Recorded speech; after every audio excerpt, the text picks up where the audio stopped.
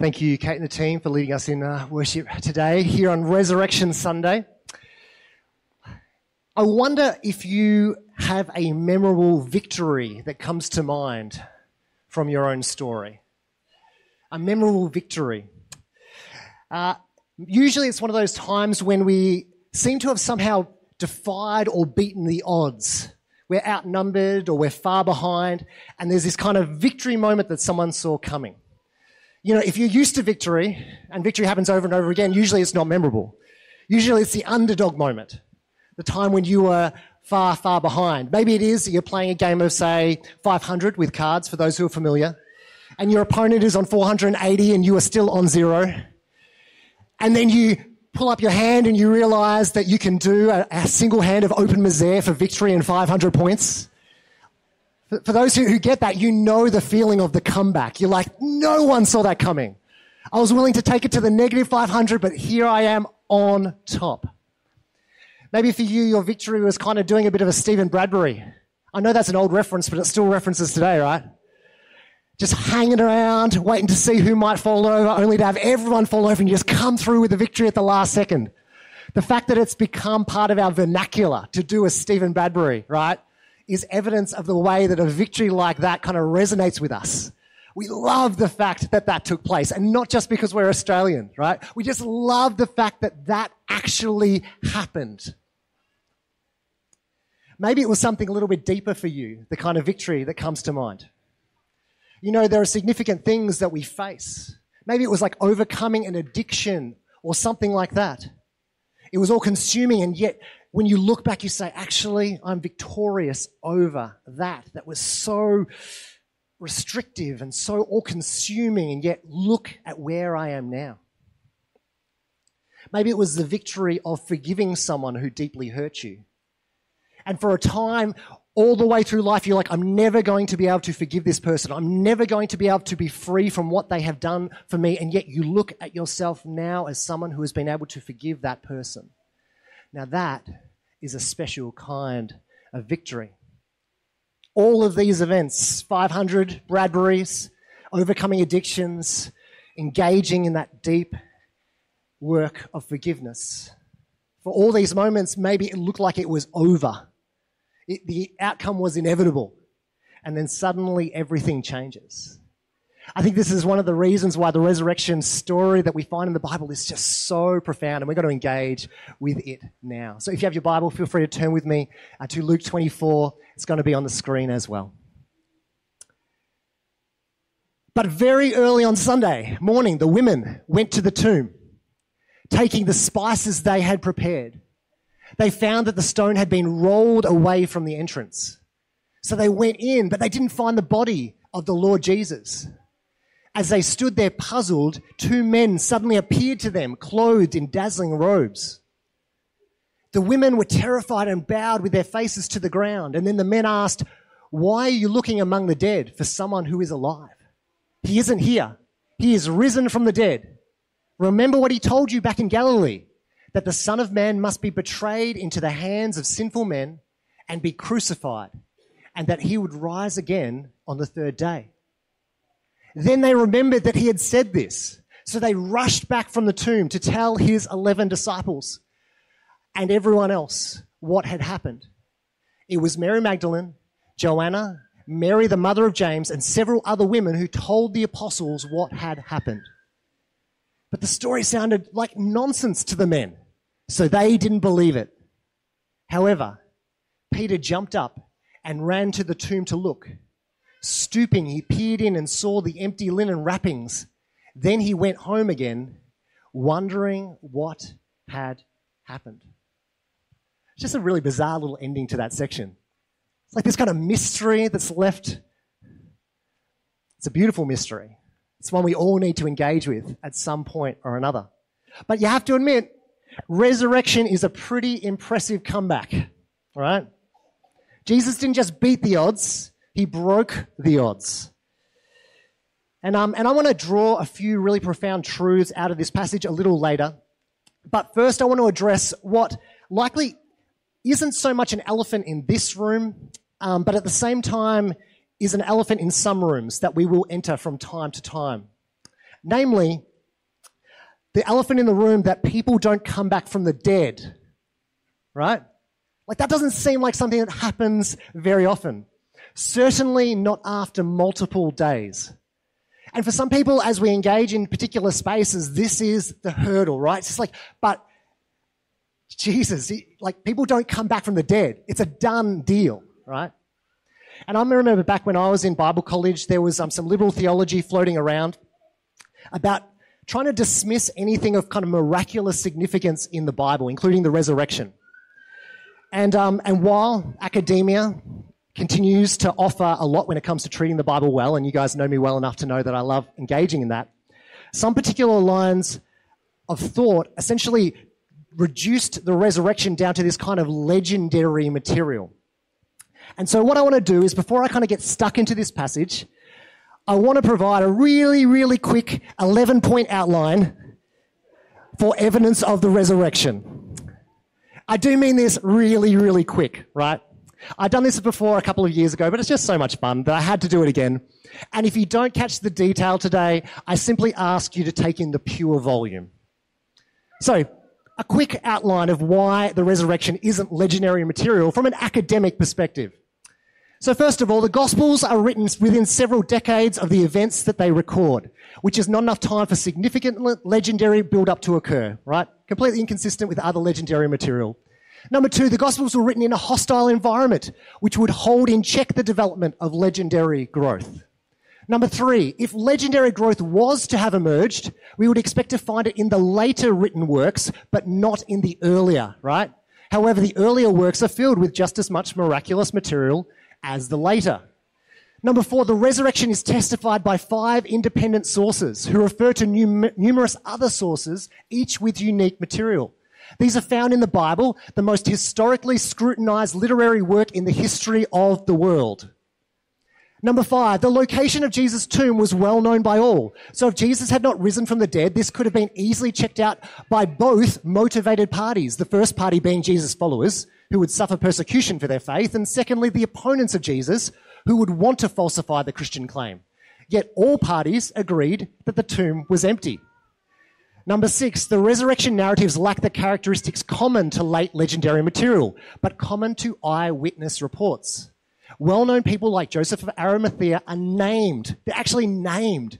If you are going to fabricate an account, you don't create this kind of detail with people who can easily be cross-examined. It's just not how legendary material works. Number 7, the resurrection narratives contained counterproductive material. Legends lack this. The role of women in a first century context do nothing but damage the testimony of the authors. We found that in the text that we read today. They are named and they are listed, right? It does not help legendary material. Number 8, the conversion of Paul is unexplainable except on the basis that he himself gives, that he confronted the risen Lord. This was a man dead set against Christianity, and then in one moment he was converted. Number 9, Paul himself gives us an early list of the resurrection appearances. This was written about 15 to 20 years after the resurrection, and he notes that more than 500 witnesses, most of whom are still living, he points to a living evidence of this reality. And the last 2, without resurrection, there is no way of accounting for the transformation of the disciples. One day they are fearful and hiding. The next they are facing hostile audiences preaching the resurrection. And number 11, there is no motive for the disciples to fabricate the story. They had nothing to gain and everything to lose. There is nothing to suggest that they were disposed to or even capable of pulling off such an incredible fabrication, even if they had wanted to. So just a little quick thing on why the resurrection is not legendary material. And this is from an academic perspective, in case you're wondering. All these characteristics, right, completely contest what we see in legendary material everywhere else. So it's pretty overwhelming. It's pretty overwhelming. If anything, people need to make a case against the resurrection. Now, is it definitive? Of course not. But is it compelling? Absolutely, right? But the power of the resurrection is not that the event can be historically deduced through logic. That's not the power of the resurrection. It is the truth and the hope that it declares over us for both today and into eternity. Let me just say that again. The power of the resurrection, what we celebrate here on Resurrection Sunday, is not that the event can be historically deduced from logic. Okay, I agree that it happened. Fine. That's not the power. The power is the truth and the hope that it declares over us, both for today and into eternity. And I want to unpack these truths today. Because as people who are living in a broken world, and I don't need to tell you that you are living in a broken world, you are witnesses to this broken world, whether it be locally or nationally, right? We know that we are facing certain what feels like odds. We are facing certain what feel like inevitabilities.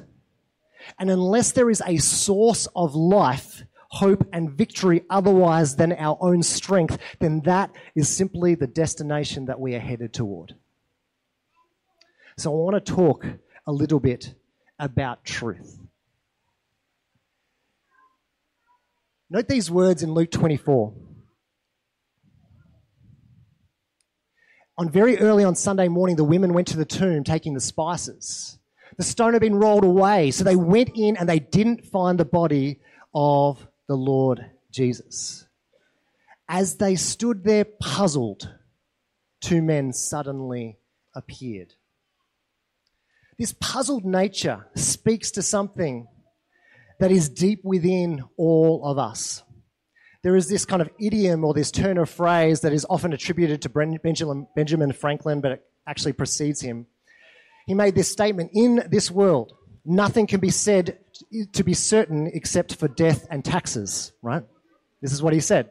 Nothing can be said to be certain except for death and taxes, and maybe Baptists not sitting in the front row. But we're full.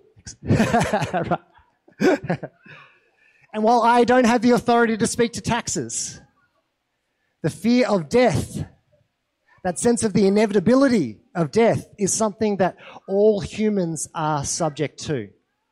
And while each one of us would try to ward off the reality of death, this impending death, through all these various ways, we try to distract ourselves through the accumulation of power, or by possessing a whole bunch of stuff to make us feel secure, or by getting people alongside through popularity. We do all these things to try and either dismiss or distract ourselves from the reality of death, or to preserve ourselves from this death.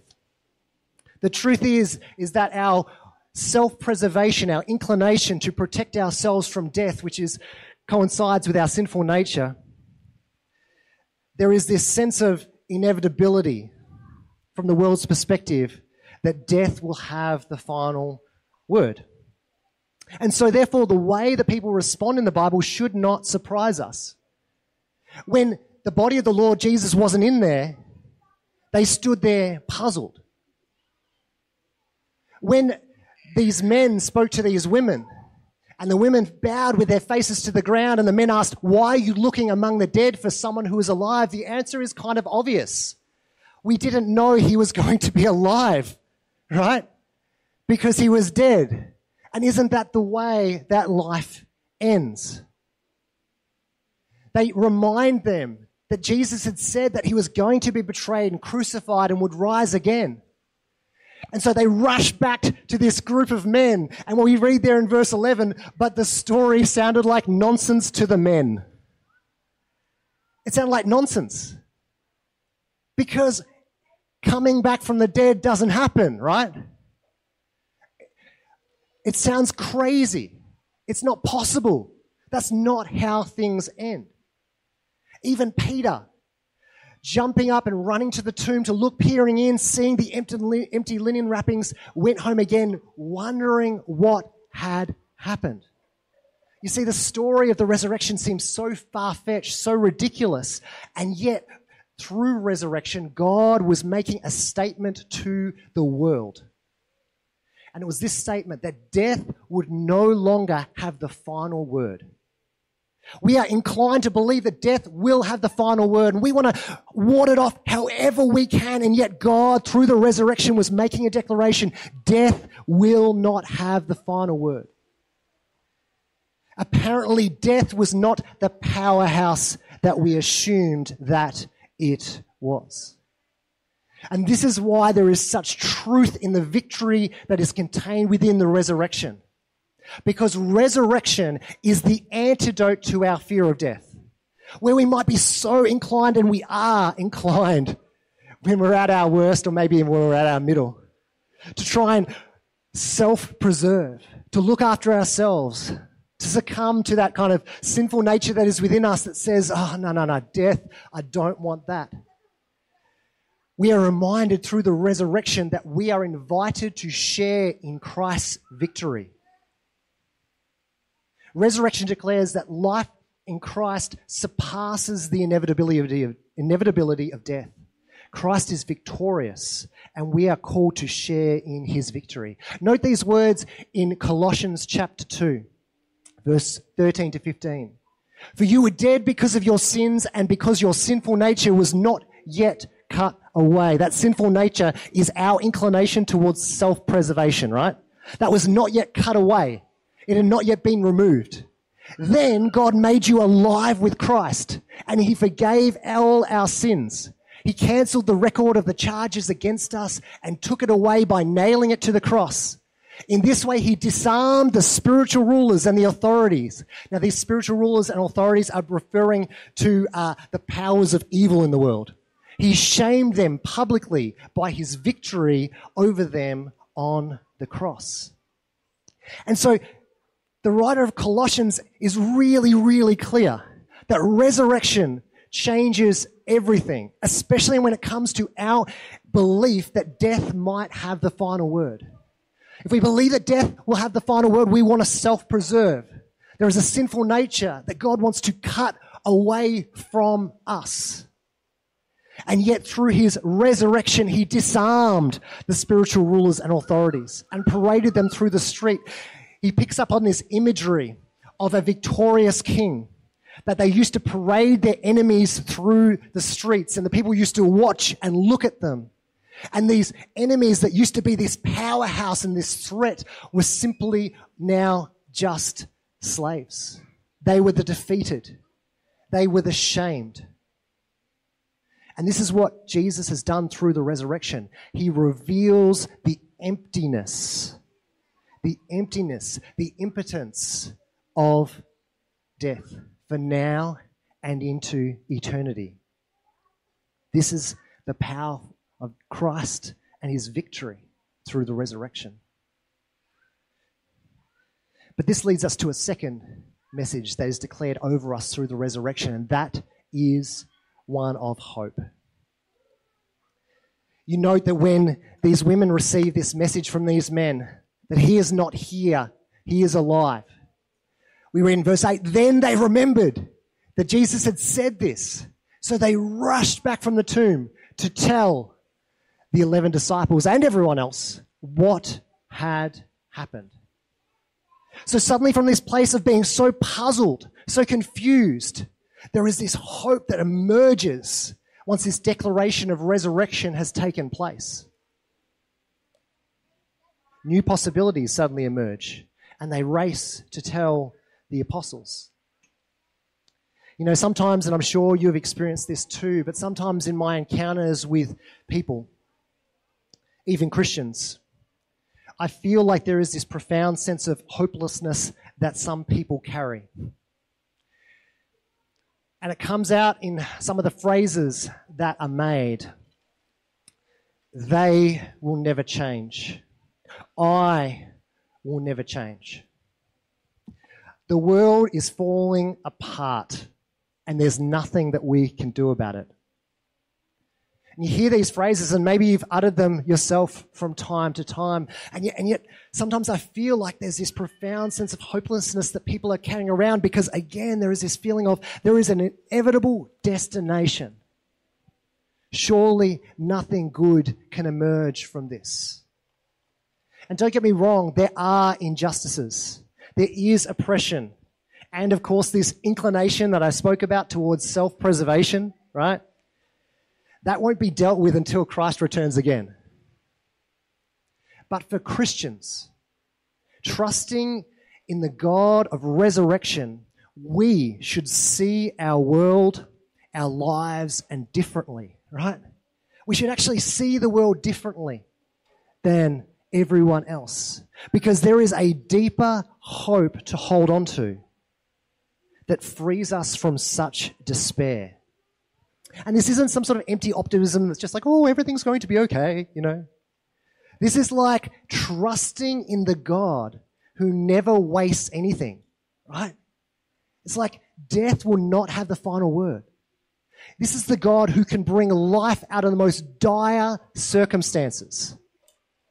And notice how Paul describes this in Philippians, not just about the future, but about the present. He says in verse 10 of chapter 3, I want to know Christ and experience the mighty power that raised him from the dead. I want to suffer with him, sharing in his death, so that one way or another I will experience the resurrection from the dead. I don't mean to say that I've already achieved these things or that I've already reached perfection, but I press on to possess that perfection for which Christ Jesus first possessed me. And so there's this sense in which Paul, right, one of these people we hold up as like just the incredible apostle, the one who is sharing the good news in all these places. He's like, I want to experience the resurrection, and not just in the future. I want to experience that power now. There's this deep recognition. I was like, I'm going to share in the sufferings. It's not like this removes the problems in the world. But as I engage in the sufferings of Christ, as I imitate Jesus, I get to also experience the God who brings life out of the most dire circumstances. I won't always get this. I've not yet achieved perfection, right? But I press on toward this reality. Paul wants to live in that perfection, that resurrection power, even while recognizing that suffering isn't going away. And so resurrection is experienced through hope. That's how it's actually experienced each and every day. It actually declares that nothing is beyond God's redemptive power. Like nothing is beyond God's redemptive power. If Jesus can defeat death, then nothing is beyond his redemptive power. There is no one too far. There is no relationship too broken. There is no circumstance too dire that God cannot bring hope and possibility through. This is a truth that resurrection declares.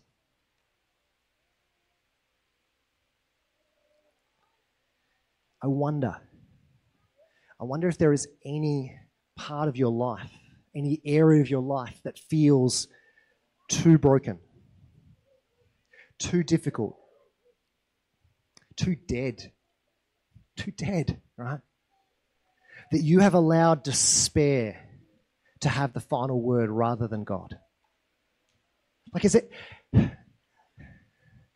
any part of your life that's it's just too hard, it's too broken, that you have decided it's like, no, that is beyond redemption. Resurrection says no. Resurrection declares that God won't waste anything, especially our pain.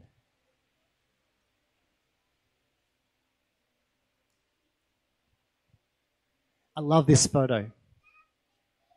The first thing I need to make really clear is this is not photoshopped. Because it looks like it is, right? It's not. This is not photoshopped. This is one of my favorite photos. It was taken by Ronnie Bintang in Indonesia. You see, the day after the eruption of Mount Sinabung, Ronnie, along with a journalist, drove to Maradingding village at the base of the mountain. Maradingding had been left empty. It was abandoned by its residents. That's understandable. And as he describes this, he says, volcanic ash covered everything, absolutely everything. As far as the eye could see, it looked like death.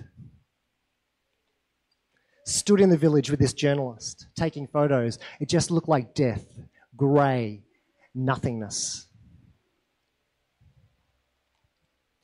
And yet, for Ronnie, his attention was caught by a bold red hibiscus flower. You see, the volcanic ash had covered the flower while it was still in a bud.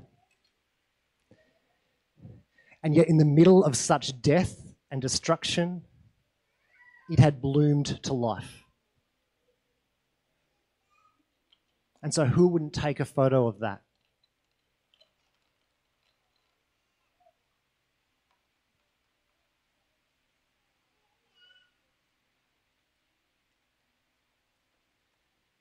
See, what I share with you today is not an attempt to give you some empty hope, right?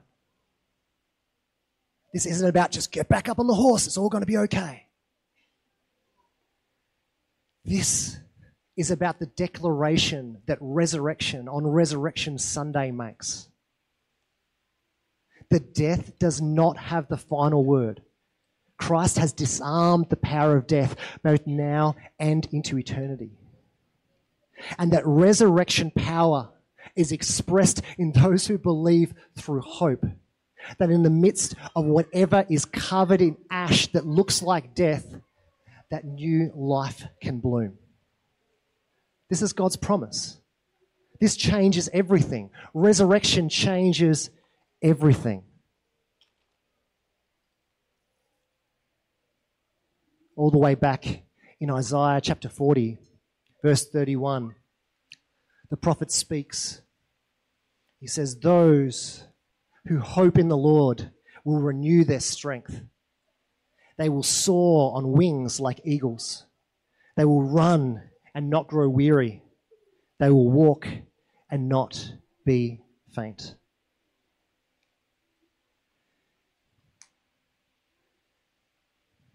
You see, even in a temporary world, covered in the ash of broken relationships, poverty, injustice, failure, resurrection declares that death and despair will not have the final word. Resurrection is victory. Resurrection is hope.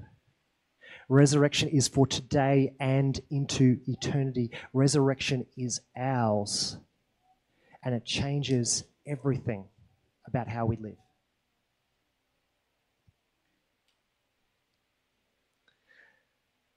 So my question, as we look at this image, and as I wrap up, my question is, what over what do you need to declare resurrection?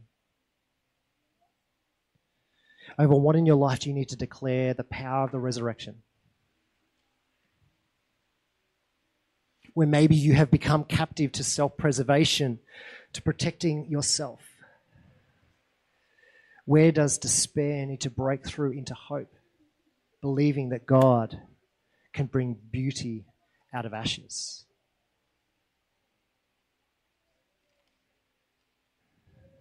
What ash-laden village do you need to bring to the living Jesus?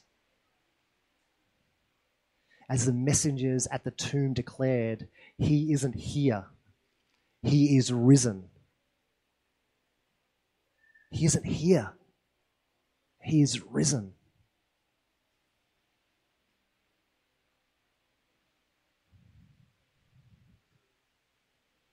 Let me pray.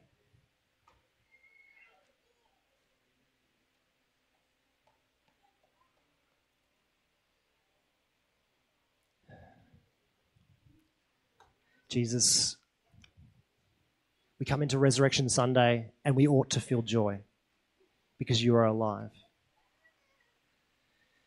And yet, Jesus, I want to pray for those areas of our lives that feel covered in ash, that feel deserted. Maybe we've given up on them. Maybe we feel like your reach isn't that far. And yet, God, you proved the emptiness of death and the power of resurrection. You promise us that life has conquered death. You promise us that we can enter into that life now and into eternity. And so, Lord, I want to pray against fear. I want to pray against despair. I want to pray against all these things that we look around and see our broken world and we know run rampant. And God, we want to be different. Through faith, we choose to be different. For you are the risen King. You meet us at our point of weakness and you allow life to bloom as proof of your life and your power. And so, God, for each of us who right now carries something in our mind or in our heart that feels like death, I want to pray and speak in faith resurrection over that circumstance. Not that there wouldn't be suffering, for you suffered, God, but rather, God, that we would get a taste of that perfection that you created us for from the beginning, to trust in you as our Creator God who doesn't let anything go to waste, especially our pain. You are the resurrection and the life. The tomb is empty. In this we trust. Amen.